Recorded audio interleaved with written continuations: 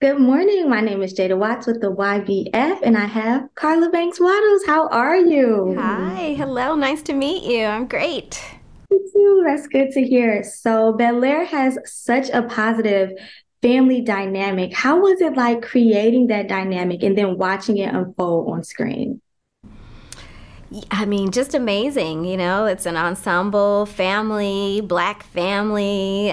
This cast is just so talented. You can give them anything and they'll take it and run with it. So it's just been a dream, knowing that I grew up with this family and watching this family and just loving this family deeply, and now being able to bring them into the current times, 2023. It just feels like a dream creating for this ensemble. That's so cool. And each person in the family just has their own space, their own outlet and story to tell. So, how is it finding that balance in the characters and then maintaining that? Yeah, the writer's room spends a lot of time at the beginning of the season just talking about what is the journey, like where do we leave them in season one and where do we want to start them in season two, and sort of what's the journey we want them to go on from beginning to, and we've got 10 episodes to send them on a journey, 10 episodes to tell a movie about the Banks family. And so we do that for every character. So on Viv, what does she want? What's she going to do? What's going to be the interesting stories for her and for Will and for Carlton, and not just them individually on their journeys, but just even interweaving the relationships. We've got a marriage, we've got parents, we've got cousins.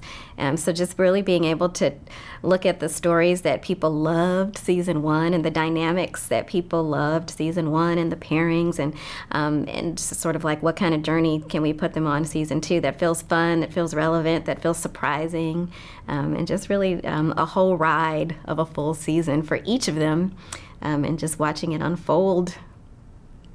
Okay. Was there any specific moment or part in season two that really resonated and connected to who you are? Ooh, that's a good question. I feel like so much of this family, I connect to who they are. I'm a mom, I'm a wife, I have teenagers. Um, so I think so much of Aunt Viv and Will's story.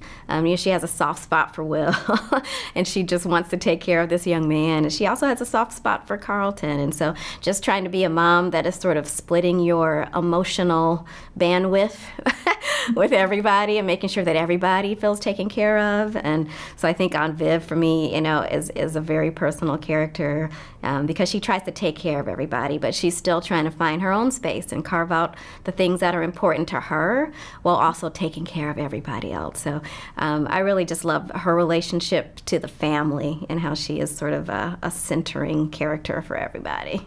Yes, I love Aunt Viv. If you could put season two into one word, what would it be?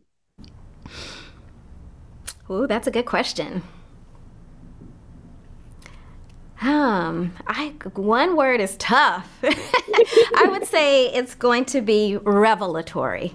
Okay. Revelatory. We're going to go deeper into a lot of these characters in ways that people will be like, oh, surprised, but in a good way. I think people will enjoy the wild ride. So, yeah, revelatory. All right. I'm so excited. Thank you so much, Carla. And season two is going to be epic.